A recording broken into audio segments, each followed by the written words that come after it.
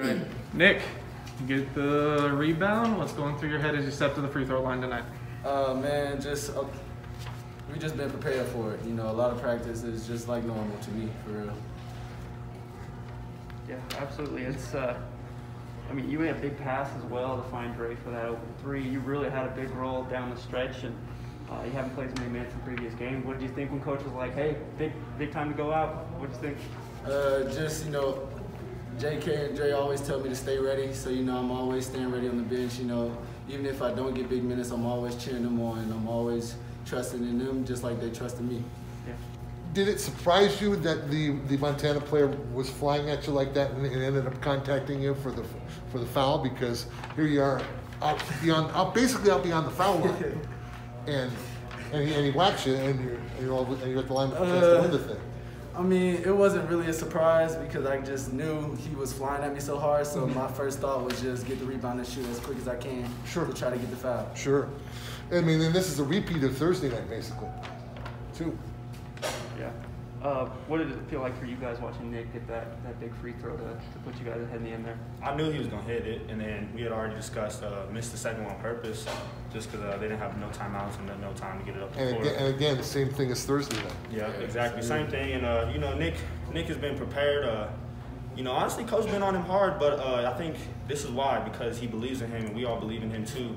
And he came in, tremendous role, executed down the stretch, and we got the dub. We did it together. Dre speaking truth there? Yes, sir. Yeah. John, you talked about how important it was coming into the season to really make a statement, and you want to really assert yourself at the top of the conference. What does it feel like for you now, having swept Montana, to be in this position? Man, it feels good.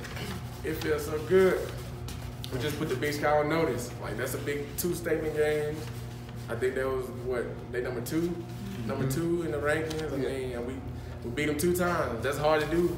No disrespect, but they're a good team, but we can't be prepared to play. And that's how we want to play this year. We want to put the Big Sky on notice. You on a script with this game? I mean, here you are doing basically the same thing twice. The only difference was you guys had the lead on Thursday most of the way, and then it was their turn to do the same thing. Can you make it any harder on yourselves? We like the challenge. That's all I'm gonna say. We're gonna keep it at that. We like the challenge. I don't mind it. I mean, I don't mind it. It's we work on situations at practice, so we kind of prepare when we get down. No one gets too low. No one gets too high. We just keep playing together, and we always come back on top. Yes, sir. I do think we are a few plays away here and there from turning those games into 10-point games, and that's when we'll become a championship team. And I think that's coming soon. Okay. Dre, you played your 100th career game tonight in the Thunderbird uniform. Just as you win this game tonight and reflect back on those previous 99, just kind of what are you feeling? I'm getting old. My back's starting to go out. You see me got on the bench. I'm doing back stuff. But, man, it's a blessing. I love this place. I love the people here. Coach has given me opportunities since I got here. And I'm just thankful I get to do it with my teammates and coaches that believe in me. Yes, sir. Yeah. What do you guys feel like you learned from these 2 games that you'll take with you for the rest of the season? Or even into next week. Let's just. It's not how you start, it's how you finish. Yes, sir. We're gonna have to play through injuries. Just tough it up and be tough. Just fight through the pain. And play through crazy runs. Right. Yeah. It's a game of runs. It's a game of runs. So we just, you know, when we make our runs are just going to be a little bit better than the other teams. Just enough. Just enough. Just enough. John, can you comment on the dynamic of having to play the same team back-to-back on the same weekend? Just kind of what challenges that provided this weekend and what you can do to adjust to that moving forward? In our whole world, of course. I mean, it provided challenges because we knew we had to adjust things on the defensive side that we did Thursday. We couldn't bring out all our defensive things on Thursday because we weren't going to have nothing to show for Saturday. So I think we had to keep a couple of tricks in the bag and then come out Saturday and run some things they never saw before. So they was kind of lost on a couple plays that we never ran. I just think it's a good challenge for both sides of the team because you never know what you're going to get the second game. You're not going to get the same thing you got the first game. Yeah.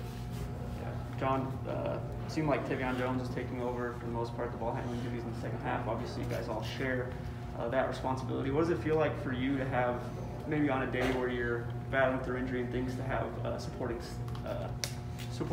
cast as successful as you have right now? I mean, it feels great. It feels great when you trust a guy to do your job, but he's doing he doing it good as you. So I mean, you just gotta cheer him on. Next man up. That's our mentality. Next man up. Always prepared and ready to play. The irony of this is not lost on me that you shot 40 free throws on Thursday and today you only shot 16. Is that the kind of is that another surprising bit of craziness about this game? Why were you not getting to the line as much? I mean, the game is just different every time you play it. You know, the refs go back and watch, and they make adjustments as well as we do. So they told us before the game they were going to adjust how they were calling it a little bit, try to be better. And honestly, we didn't do a great job of attacking the rim tonight. We could do a little bit better of a job, but it's just every game is its own game, and we did what we needed to do tonight. Thank you for covering me on the question. All right, 3 straight wins against Montana dating back to last season. We'll let you go ahead and start with an opening statement, and then we'll go from there. Yeah, we know it's a game at a time, but you know, as a program, you know, you build the thing and you go from you know, some lows, and then you kind of start to hope to win, and then you know you want to win, and then now I think we're at a stage of our program we're expecting to win, and that's what great teams do. They believe. You know, we never really felt rattled. You know, stuff wasn't going our way. We weren't playing a good brand of basketball there for the middle 15 minutes or so. And but then we get rattled, and it's going to be someone different every time, and sometimes it just takes a little guess and check to see who's going to be that guy today. And luckily we had 3 guys really step up on the offensive end and carry us. The funny thing of that is they get the run and they're up 13, but you didn't waste time and you put up the 12-0 run yourselves. Yeah, that's kind of a statement. No question. I mean, it's going to be a punch counter punch. Anytime you play Montana, this is a very good coach, very well coached team. They're tough, they're big, they're deep. We have 2 deep at every position. I mean, they're a very good team, right? And it's not easy to beat these type of teams. And you know, luckily guys made enough plays. I thought it started when we started giving up our body on these loose balls and flying around and diving on things and poking away and being a little more active. We got things to improve on, but you know, toughness is a strength of ours, and I think that's going to carry you through some of these games. I mean, the mental challenge of that final stretch, Tavian gets the look on the shot, and then the rebound comes off, and all of us, and then Nick's at the foul line. I mean, yep. That kind of a play. Flip the script for me. Is it if you're in that role, do you even come anywhere near the shooter on that play? Well, I mean, it's so tough. It's a bang play, and you know, you're going after the ball, and that's what it is at the end of the games. I mean, guys going after balls, and we always say we don't want 50-50 balls. We want 100-0. Right. And you know, Nick goes in there, puts his, you know, the average players kind of sit out there and watch it and see if it goes in. You know, good players go in there and they put their nose in there and see what happens, and that's what he did. He got 2 hands on it. Yeah. We don't go after stuff with 1. We do stuff with 2, and that's what leads to real plays. And it's teaching that pays off, basically. Yeah, and he's so happy because, you know, we're gonna have different guys step up every night, and you know, John Knight's was hurting a little bit today, you know, just wasn't quite the same gear, which he'll be fine. But you know, so we let Nick go, and he's playing pretty well at the end, and he finishes it out for us. I mean, it's gonna be somebody different, and that's the beauty of this team. 3rd time this program has started a Big Sky season 2-0. What's making this team more special to expand on it a little better? We've got a lot of improving to do, but we do a lot of things well, and we have an identity. The truck is kind of full in that sense, then. Yeah, like we're always going to be exactly what we are. We're going to be scrappy. It's going to be a dogfight. It's going to be physical. Mm-hmm. We're going to rebound. You know, we've been an elite rebounding team now for quite a while. We're going to do that, and when we get rebound, we're going to push in transition and put a lot of pressure on teams, and you know, and that's what we are. I mean, we're going to try to get them down the floor as much as we can, and we'll get better at that as we continue to improve. Yeah, Coach, obviously Nick Fleming made that free throw to put you ahead. You also made a really key pass to find Marin for that open 3. Dre mentioned that you've been particularly hard on Nick in practice. I think you expect a lot out of him. What did it mean for you to see him perform so well? To do that. Oh man, I'm so proud of him. I mean, he is, because we know how important he is. You know, and I tell all these guys. I tell them in the recruiting process, especially at the point guard position. You know, if you're coming here to you know, pick daisies, you got the wrong coach, because I'm going to coach that position hard. I know what that entails and how much that leads to winning, and correlates to winning, and he's been a very good learner. He's got an extremely bright future here, and it's just a matter of time, and he's going to continue to get more and more of a role as he's excelled in the minutes he's been given. And so we got real big things in store for him. Does the irony of the script here from Thursday to today, as similar as the stretch was, does that surprise you, shock you? Any sense of deja vu? What were you thinking at that? Yeah, especially at least we led for more than 3 minutes today. That was a little bit better, but a lot of that was in the first half, and then we just kind of dug ourselves a hole. And I think there's some good learning lessons. We go 10 possessions without a bucket at the end of the half. We were getting open threes, but we got to be mature enough to know, hey, if it's not falling, we need to go do something else. Just find a better look. Yeah, it's okay if good looks don't fall. You got to try something else sometimes. Just because it's a good look doesn't mean it should go up. And then in that second half, we were disciplined enough to know that okay, Tev's getting going, or let's get him a few touches. And guys that's a discipline in itself, is to make sure that we keep a hot hand going. Yeah, Coach, you talk about having many players that can go out and win the game for you. In this one, it seemed like Tevion Jones did take the brunt of the ball handling towards the end of the game there. He started out the game a little bit slow, so how do you try and predict or keep track of who to lean to in those moments? Yeah, but we have ultimate faith in these guys. And as we've seen, like in Tevion's situation, his mental toughness is really come a long way in terms of staying not too high, not too low. And so if he goes 0 for 6, I get excited. And as crazy as that sounds, because I know exactly what he is. And when guys do that, like a 40% three-point shooter, which is what he is, he's going to be at 40, And so if you go 0 for 6, that means the next 4 are probably going to go in, because it always finds its level. I had noticed something toward the end of in the middle of that difficult stretch.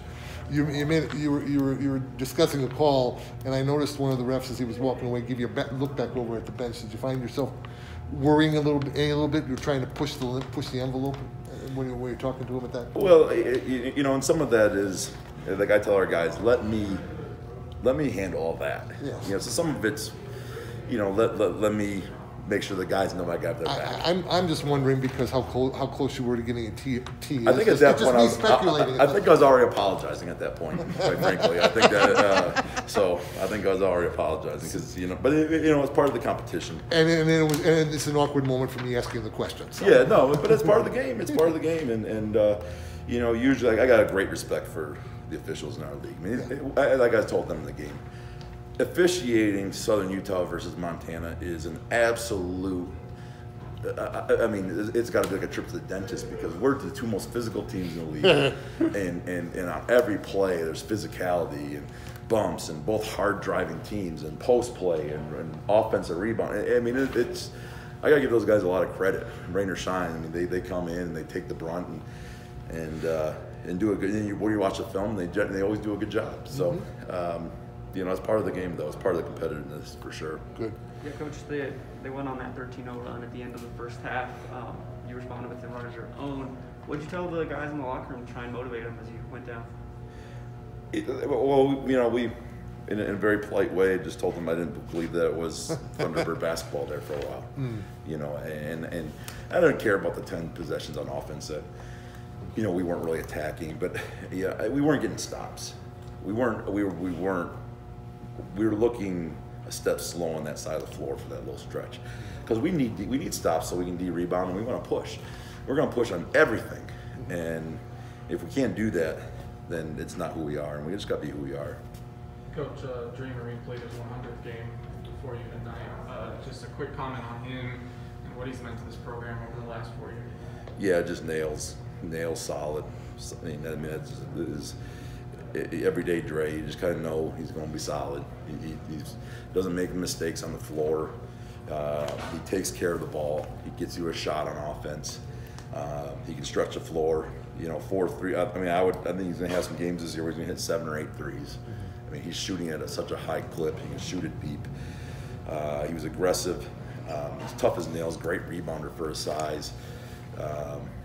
And he's been a spectacular person, loves this university, loves Cedar City. Probably a guy in hopefully maybe 40 years. Let me give a few years, but they come back here and play 150 games here, and then come back and be the coach. He's that kind of guy. We reserve the right to ask about him again on Senior Day whenever. Yeah, absolutely, absolutely. And then, Coach, just a quick look ahead to next Wednesday, Utah Valley and state rival on the road. Just obviously, you guys will take a little bit of time to celebrate this one, but the Wolverines are looming on the horizon.